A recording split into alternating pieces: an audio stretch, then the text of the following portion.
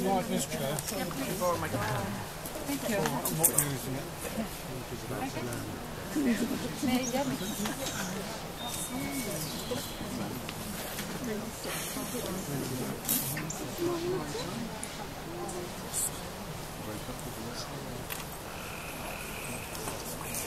Right.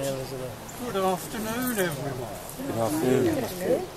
Welcome to Bateman's, the home, as you all know, of Rudyard Kipling. He lived here for 34 years until his death in 1936.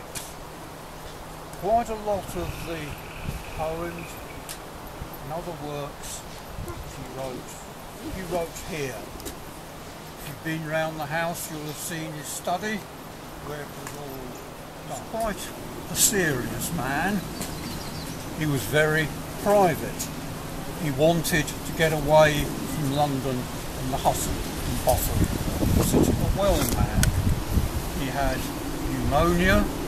He suffered from duodenal ulcers, which was eventually the thing that killed him. Of course, in those days they didn't have the benefit of CT scans, so the doctors then failed to diagnose it, thought he just had an upset tummy. And that went on for the best part of about 8 years, until eventually they exploded, and that was that. A lot of his work, some of which you may be familiar with, some of which you may never have heard before, were written within that background. And the first one I want to read to you is an interesting one, because it showed perhaps his own insight into his problems. He and Mrs. Kipling often had discussions about this first poem, because Kipling knew his mistake. He was a chain smoker. If you've been round the house, you'll have seen ashtrays everywhere, and you will have seen the smoke-stained walls. But he knew he had a problem, so he wrote this poem. It's entitled A Weed. One weed, and only one had I. A weed, one weed, and only one had I.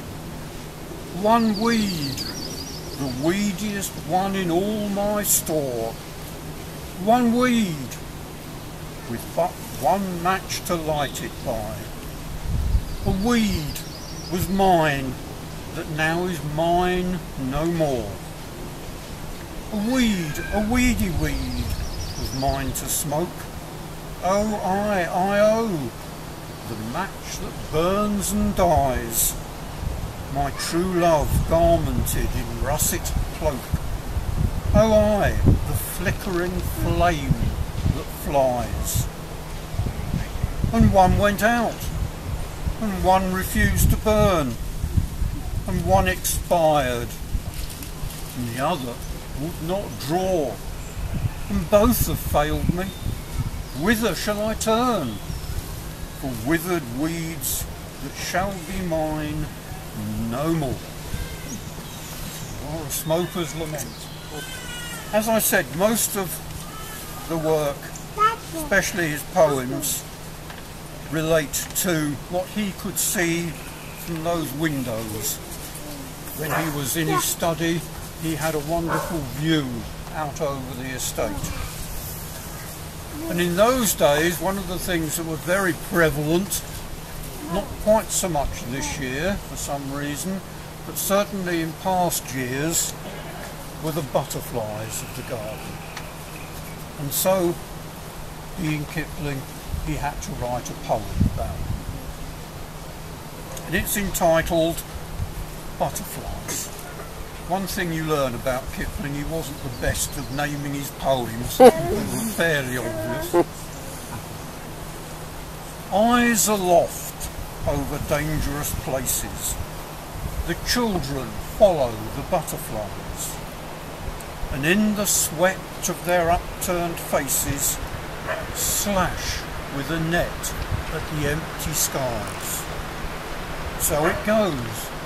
They fall amid brambles and sting their toes on the nettle tops, till after 1,000 scratches and scrambles they wipe their brows and the hunting stops.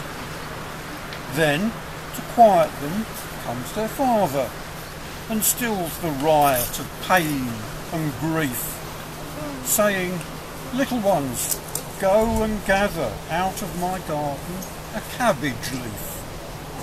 You will find on it whorls and clots of dull grey eggs that, properly fed, turn by way of the worm to lots of glorious butterflies raised from the dead."